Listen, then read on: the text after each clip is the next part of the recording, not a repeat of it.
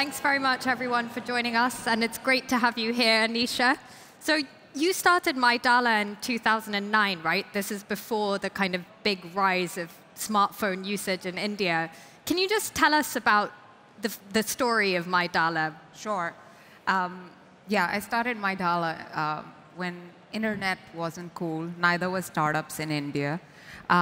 When parents actually told their kids to go and work with a Microsoft or the likes of.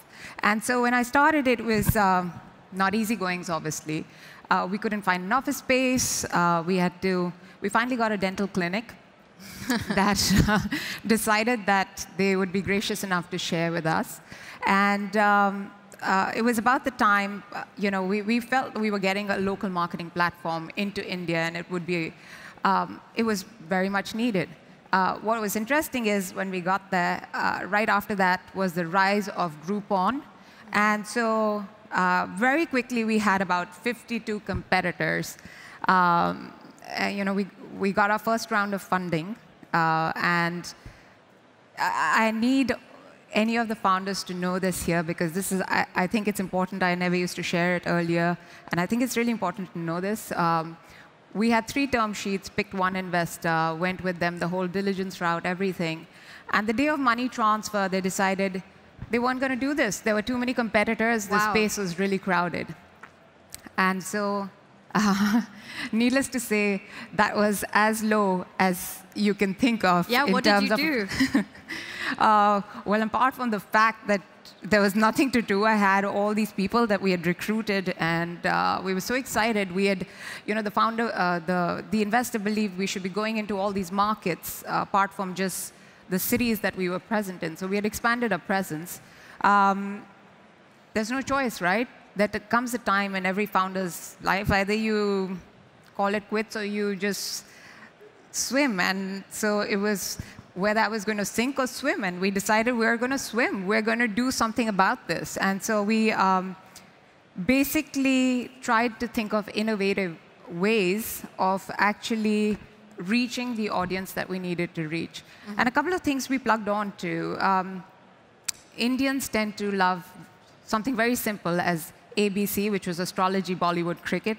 So we heavily leveraged that. We marketed around Bollywood a lot. Right. We actually got Shah Rukh Khan, who's a big Bollywood star, to say stuff. And this was all done for free, which worked out really well for us. How did you get him to do it for free? We promoted some of the movies that he was doing. Right. And it just worked out for us. And then the second thing that we did, which at that point we were taking a punt on, was we knew that mobile was big. Mm-hmm. We didn't understand how big it was going to be. Mm-hmm. We just knew that the only way to get past so in India, credit card usage was really, really low. Yeah. And at that particular point in time, we knew if we wanted to get to the local cities and we wanted to get to smaller cities, it couldn't be that people were taking out a credit card to make a micropayment. Mm-hmm. And so we figured we needed to get to the telecom operators, which was the only way, which was mobile, and use their platform and grow. And so, I sat outside Airtel, which is the largest telecom operator, their office for days on end to figure out whether they would take a meeting. Right, because you wanted to partner with them. Desperately so. And we didn't actually get a meeting with them. You didn't? No. But what ended up being a great coincidence was I was speaking at an event, and I talked about how important I thought mobile was going to be. And somebody from Vodafone was there, which is the second largest mobile operator. And we ended up partnering with them. Right. And what it led to was basically 8 months later, Airtel reversing into us. The CEO called and said, hey, listen, we've heard you're doing great stuff in marketing. Do you want to talk to us about it? Can we do something cool with you guys? So what is the message from this story? Sit outside Airtel's offices and then just give up? No, I think the message is you just got to find innovative ways. I mean, as a founder, you just do stuff. You've just got to get up and you've got to keep moving on, and you've got to figure out things. I joke about this. Everybody talks about success now, but I'm an overnight success after 9 years. It's not that it's been easy. It's been fairly rough, and when you look back, those were actually good days. I miss my days in the dental clinic, when you actually. So the people I recruited then, I was also 4 months pregnant, and we'd be interviewing people for a startup, which was not cool at that point, in a dental clinic. So the people really had to have, my team really had to have serious vision to see where we were going to go with this. And all those people who joined are still at MyDala. They're clearly mad renegades. So why did you decide to do this if it was so not cool at that time and mobile usage was also not that high and you can get an audience with the big companies? What kept you going? I don't know. You just... why do founders do things? It's you want to solve, you see a problem, you want to solve it. You believe that, that's the only way to go, and that's what I wanted to do. I believed that we needed a marketing platform where, people shouldn't have to pay up front. You're already so bootstrapped for cash, and here you are trying to market out your business. And I saw a need, and I figured that we could take that and put it on mobile for them. In India, at that particular point in time, the big companies were coming and leveraging social and mobile and everything. But all these small local businesses, there was nobody actually promoting them. And we just saw that there was this space that we could fulfill, which was basically taking all these local businesses, putting them online and on mobile. And it just worked well. It was a punt. Did we know that mobile was going to, I'd love to say I was a visionary and I thought mobile was, going to be this big thing. We knew it would be something big. We didn't know how big. And honestly, it was just, you got to keep trying. And did you have like a crisis point in your mind where if I don't get this many users by this point or raise this much money by this point, I'm going to give up? Oh, founders, no, well, the give up part never came through, but founders are always in crisis mode. You're always, even now, when you get to a certain scale, you still are in crisis mode because you're always thinking of the next thing. What is the next thing for? We're going international.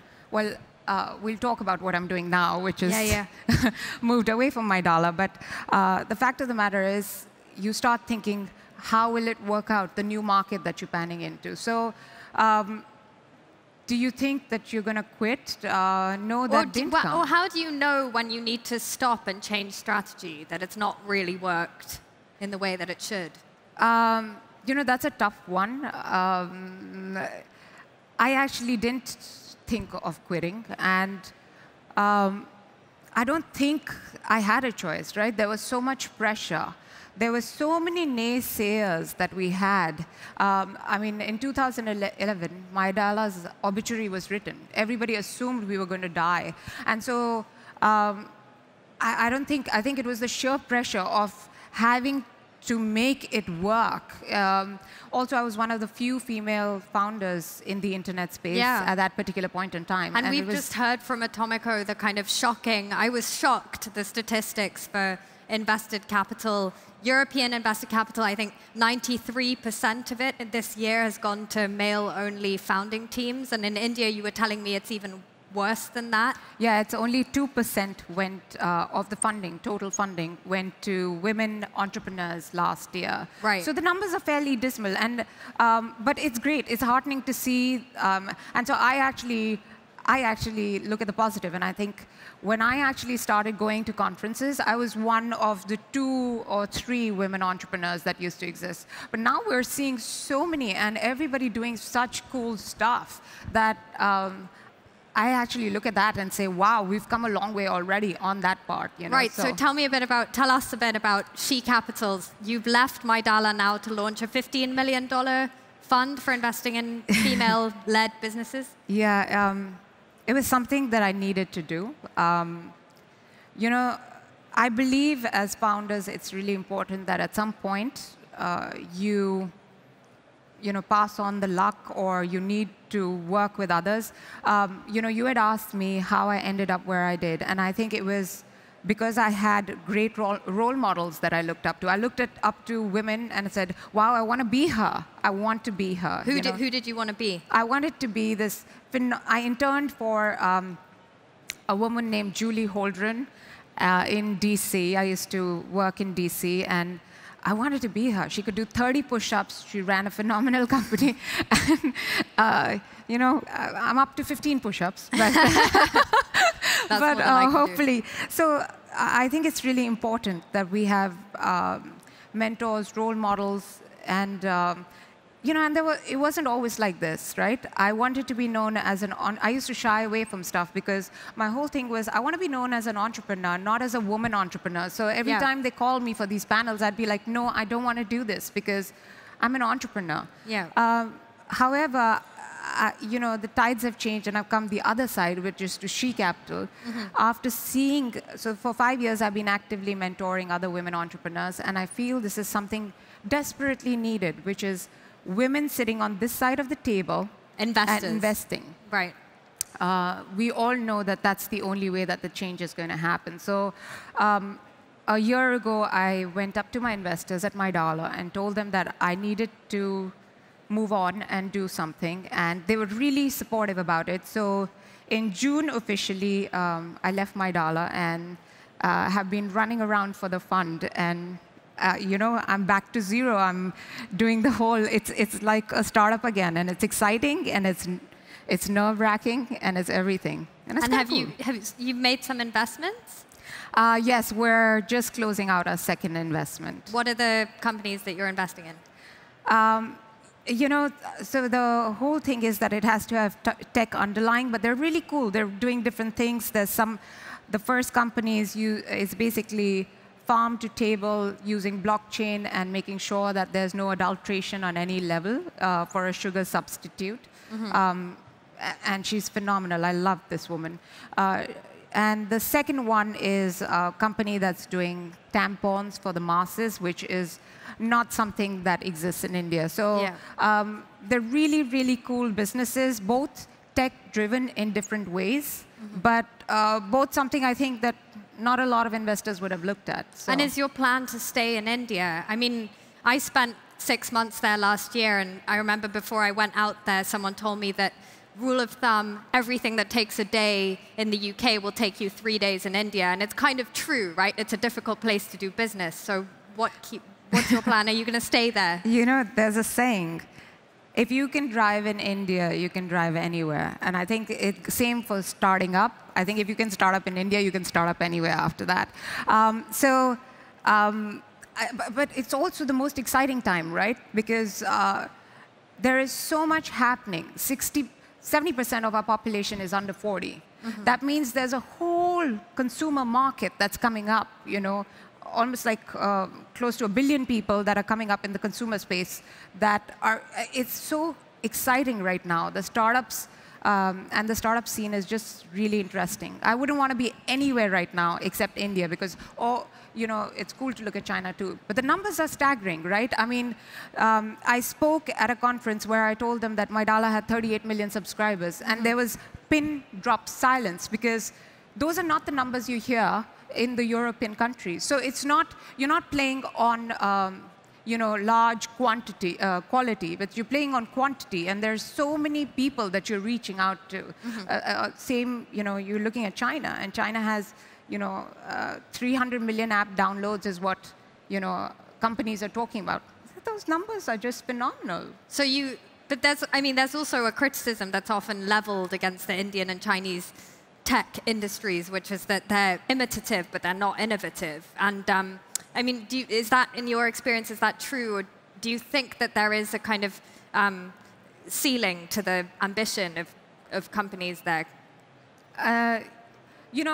So first of all, it's an interesting argument, and INSEAD actually came out with a study that says imitative innovation is also a great form of innovation because it's all modified. No innovation is real in itself. However, that being said, I think the first generation of tech entrepreneurs did take models that existed and morph them. But there's an interesting form of innovation going on in India right now. Some argue against it, and I know you've heard the word jugaad innovation. Yeah. And jugaad in India, in Hindi, basically means some way of fixing something that's broken. And so it's the most frugal form of innovation that you can have. Right. I'm really excited about it. I actually think Jugaad is how Maidala got to where it got to. But Jugaad is often a criticism, right? It is, because people think it's a shortcut. All right? Yeah. But it's also the most inclusive form of innovation. It is innovation at its most basic level. It's innovation, essentially for the common man. And it's not necessary, right? Jugaad Innovation is also one of the most phenomenal companies. So in India, missed call it's an interesting concept. You don't call people, you miscall them, and they call you back. Because, there's to save some money. To save some money. And so there was actually a female founder who took that and made that a marketing model. Who would have thought of that? How did she do that? She essentially, and she sold it to Twitter, she essentially made, you could do a missed call into companies as a marketing. So, instead of calling and finding out about a product, you did a missed call and the company would call you back because you didn't want to waste money. Wow. And it was an instant hit. So it was a different form of Jugaad innovation, but even at the most basic level, if you all, Google it, Barefoot College is a college that's out of India, now has spread across 80 countries. It's basically women from villages that have never gone to school, who are making solar panels and lamps and other things. And now they've taken this and taken it to Africa, Indonesia, different parts of the world, and they're actually innovating. So I actually think Jugaad or frugal innovation is at the best. And especially, looking at the population, we've really taken that. So I don't consider it a criticism. I'm excited for it. I think there are a lot of new startups. There's a statistic that says India has about 14,000 startups. That's about the third largest startup ecosystem. I think it's really interesting. And what do you think are the main hurdles for those startups? Is it raising capital? Is it getting face time with big corporates? Is it bureaucracy? So the criticism always comes down to bureaucracy and all. But I actually think, the government's been really supportive. Even at Slush, we have about 30 startups that have been sponsored to get here from India. And no startup environment has a lot of intervention from the government. It's probably a good thing. And the startup ecosystem is interesting right now. It'll be interesting to see where it's headed. There's a lot of money flowing into India. There are a lot of big bets being made. One of the largest tech exits globally happened in India, yeah. The Walmart Flipkart deal. And so it's an exciting time to be in India and see how it's growing. There's new stuff happening every day. There's new startups that you hear of and cool things. One of the things that people started questioning when I started with She Capital was, are there enough female founders out there? Mm-hmm. But what to invest in? Yes, right. Yes, but oddly enough, there are so many people, and there's such great startups being run. We haven't even pushed out news about She Capital, and why do you think it is that so much? The vast majority of money goes into male-only founding teams? I think it's the network. I think I also think women are a little more hesitant to talk about or come up as opposed to guys who are okay with doing that. So I don't think I think it's equal on both sides. I don't think it's just the network effect. I think there are networks that need to be built out. In India, the most prestigious institution is IIT, which is a tech institution. It's world-renowned. Most of the unicorns that have come up in India, and there are about 18 now that exist, while in 2011 there were none, are basically IIT founders that have built it out.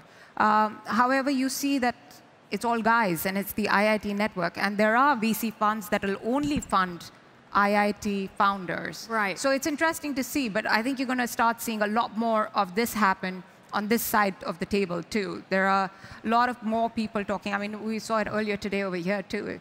Diversity and inclusion seems to be the theme. Everybody's talking about it. And do you think, 5 years from now, there'll be an equal number of, equal amount of money going into women and male-led companies? Or is it a longer-term cultural shift that I wish it's 5 years.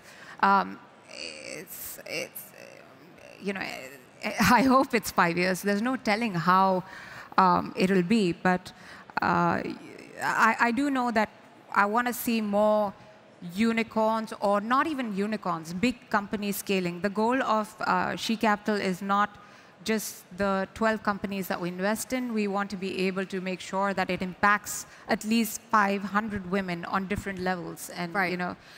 That's the underlying goal and thesis. And we're hoping that that keeps multiplying, and the multiplier effect goes on. So you've been a founder and now you're an investor. Do you have any tips for the founders in the room, what they should be saying in their pitch to you, or if they're female, or more broadly to investors to get attention? No, it's people look at teams. They understand what you. I like straightforward founders. I like people who just shoot straight, as opposed to talk really, really big stuff. And maybe that comes from the fact that I was more realistic about numbers. So I think it's very different from different VCs and what they expect. No, but I do have tips for founders in general. I think it's hard, right? And nobody talks about it. Everybody talks about the bigger stuff. It's really cool meeting founders that have come from substance.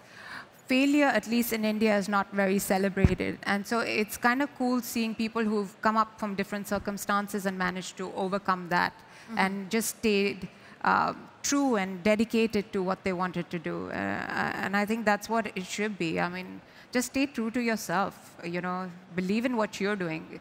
Really be a horse with blinders on, because there's so much noise out there. We had 52 competitors. If we listened to what there was out there, I don't think we would have survived. It was really about the goal, and you focus on the goal and you make it happen. But that's the kind of flip side to the growing tech ecosystems, not just in India, but all over the world, which is that there's more startups competing for the attention of a pool of money that's growing, but more slowly. So I guess my question, a few people have been talking to me about this during Slush, that how do you, if you are a person who thinks that you're true and you've got a great idea, how do you get the attention of a VC investor? One thing that's extremely worrisome to me, and I've been I have people coming up with business models that actually have no base. They talk about funding is the base.